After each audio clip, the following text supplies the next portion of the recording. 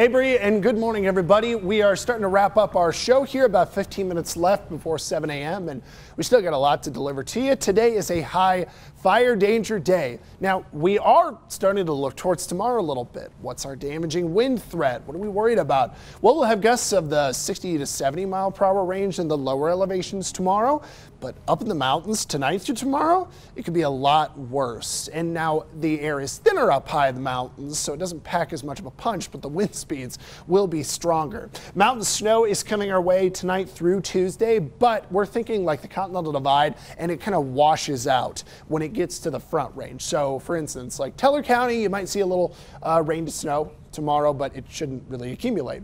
Temperatures are in the 30s in Colorado Springs and Pueblo, 30 down in Walsenburg, 20s in Trinidad, and we got some 30s out the door through the plains. So it's cold, but you know what? Actually, today won't be that bad temperature-wise. Very similar to yesterday.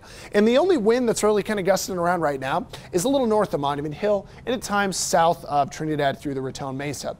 This is kind of a snapshot of what some of the strongest winds could be through the daytime. First of all, it is a westerly and southwesterly wind, and so that is going to help warm us up. It's a Chinook downslope wind.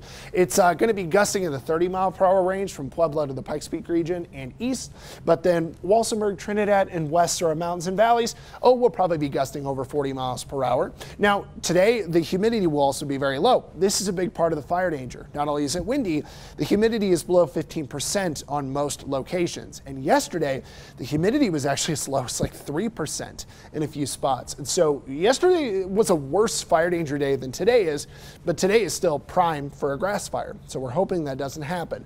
Temperatures out there are going to be in the 60s and 70s through the afternoon. But let's go ahead and jump into the extended here. What's coming our way? Tuesday, that is the big day for us. Why?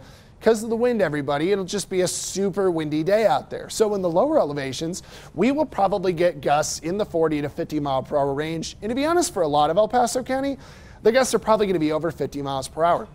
Now up towards Monument and west into the foothills and then up into the mountains, I think the gusts are going to be a lot stronger, likely over 50 miles per hour. Going to be in the 50s and 60s through the weekend, and we will see some fire danger likely come back from Friday through the weekend.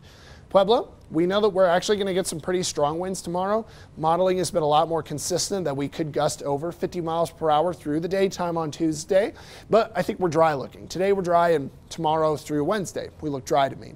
Canyon City, we are going to be pretty windy today, but I actually think tomorrow looks windier, and we're going to have high fire danger, so that impacts scales for the wind and for the fire danger. It'll be way windier south of town into the wet mountains, so kind of keep that in mind.